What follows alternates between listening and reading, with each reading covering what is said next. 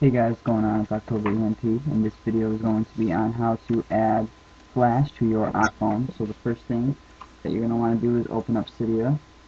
After you get into Cydia, go to Manage, and then go to Sources, and then you're going to press Edit, and then Add.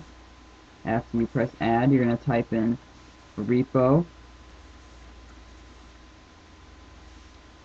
dot benm.at/.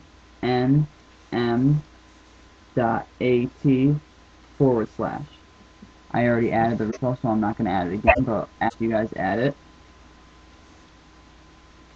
press Done, and then you're going to want to go into the bottom one there, benm at repo, and then you're going to want to press Frash. I apologize. The application that puts Flash onto your phone is called Frash. F-R-A-S-H. You can see it right now on the screen. And then you're just going to want to press Install. After that's done installing,